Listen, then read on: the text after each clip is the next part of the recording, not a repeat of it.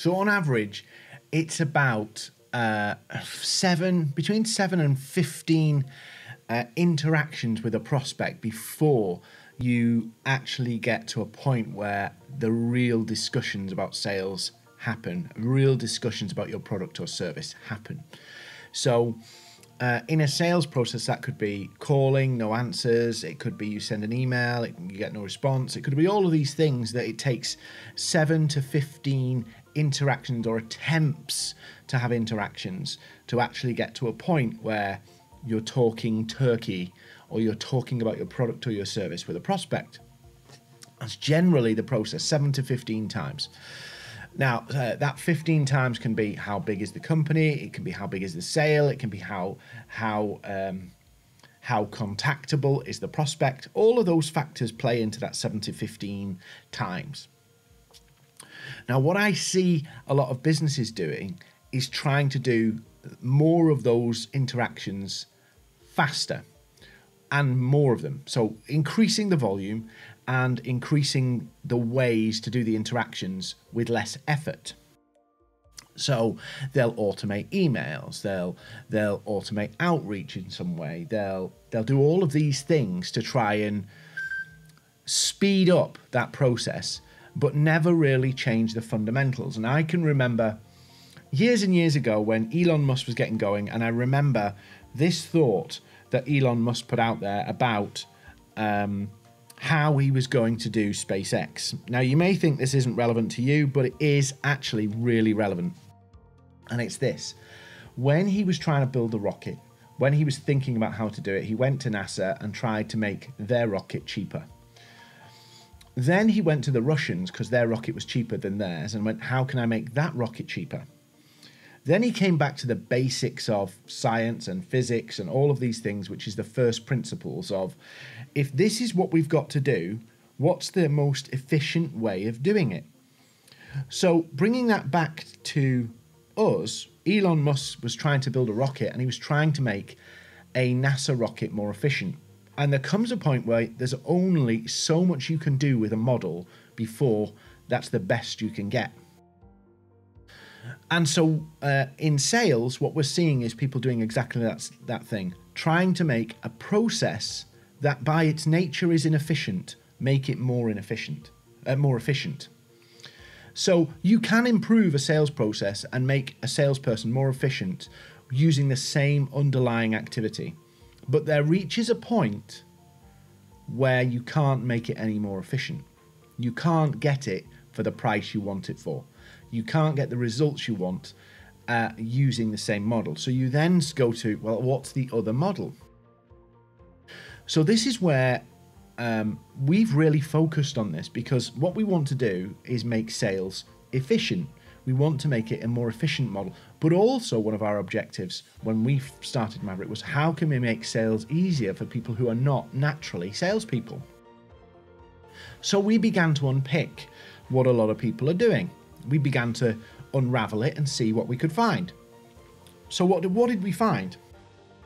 We found that underlying all of the sales that we've seen and witnessed and experienced is that people are still trying to use the same model. They understand that people aren't interested. They understand that it takes time, and they understand that the interactions have to happen. So they automate. So they try to do other things to squeeze that model. And in effect, what most people are doing in terms of sales, a lot of it is actually the cold calling model just retranslated. So they take the fact that we dial people, we email them, we ask them about things and try and sell them stuff. They take it to email. We dial people and they take it to social media. It's all the same thing, just being rehashed. So here's the principles, the first principles that we laid out about how we build sales models and how we build a social selling model. So number one, the principle that we need to have, number one, is we have to make the sales process shorter. Number one. So that 7 to 15, we want it more like less than 10 interactions. but really we want more like 3 to 7. So shorten the sales efforts with per prospect. Number 2, as we sell, we want to be building relationships, because as much as you would love to say otherwise, and as much as I would love to say otherwise, a lot of the sales outcomes are determined by who talks to the person and how that person reacts with that person. So if it's sparky, if it doesn't fit, that's the problem. So we've got to make sure that the relationship is nailed, yeah, because the relationship really matters.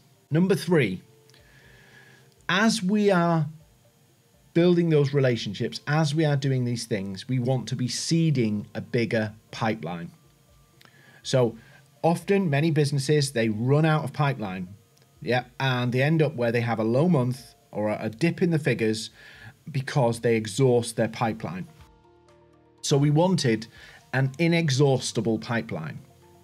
So how do you create all of this and have an inexhaustible pipeline? And then the final one, how can we make it easy for anybody to do it? So there's our 4 principles of how we built our sales models. So literally you can train anybody to do it. You're sowing for future sales whilst building those relationships. And you're reducing the amount of time per prospect to make a sale. These are some of the key things, the 4 key things. I've only mentioned 3 there, but the key things and the key principles that we laid down when we went, we've got to build a different model. We've got to build a different way of thinking. And from my perspective, I hate cold calling. So I will entertain any option, any model where it doesn't involve cold calling. And so that has informed how we've built something. So if you want to shorten your sales process, you have to get back to the first principles. The first principles of, we've got to shorten the cycle.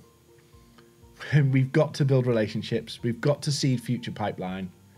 And we've got to make it easy to sell. Far too often, salespeople come into a new working environment and they're literally copying. They do their own thing. They come in, they do their own thing, and then they learn what works in that organization. So most sales environments have learned behavior. And that learned behavior comes from the fundamental core instincts of a salesperson they've just got to talk to people, talk to people, talk to people, talk to people. A war of attrition, sales of attrition. But when you get back to first principles, when you start to pull it back and say, what do we want out of our sales in the way we do it? Then you start to go, okay, now we can build a model. And I focused on digital channels because I don't want to cold call. We can now build a model of an efficient sales process. And then the key, which I'll come to in another video, is about getting your sales team engaged with it, staying engaged with it, and not reverting back to the previous way of doing things. That's it. Once you get those 4 principles right, you start to unpick the process, then start to build a process based on those things. You actually build a long-term sales model that will feed itself. It won't exhaust its own pipeline, and actually it becomes easier to find people to build out your team. And yes, you can have an accountable structure with that. Yes, you can have targets and numbers and all of those things. But you have to come back to the first principles and go, what are we trying to achieve here? What do we really want?